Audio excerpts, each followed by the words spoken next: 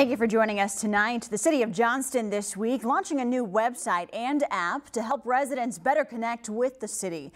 Local 5's John Diaz gives a look at the app, plus some of the work researchers in Iowa are doing that could take city apps to the next level. As city government, I think we need to learn to adapt, so that's kind of where our app comes into play. So launching this week, the City of Johnston's new app and website. It's been a 6 to 7 month process. Janet Wilwardine leading the effort for the city. We really wanted a website that was responsive, very mobile friendly. And a one-stop shop for information. We do look at the back-end analytics of our website to see what keywords people are searching for. The app will also let residents reach out to the city.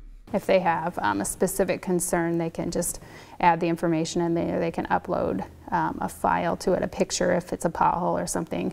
The previous version of the app, Wilwardine says, didn't get a lot of use. She's hoping this one will.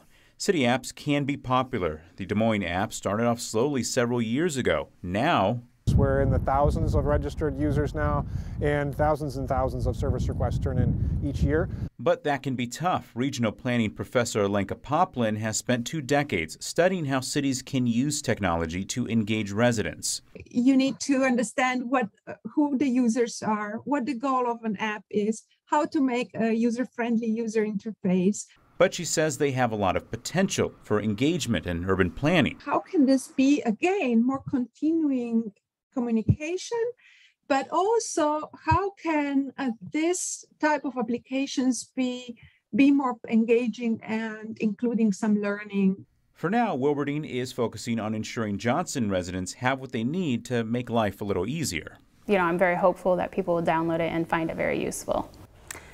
And John joins us live now from Johnston. John, that new app should be available for download very soon. Yeah, that's right, Samantha. The website did launch today, earlier today, so residents can visit that now. As for the app, it launched, but sometimes it takes a couple of days to show up in the App Store or Google Play.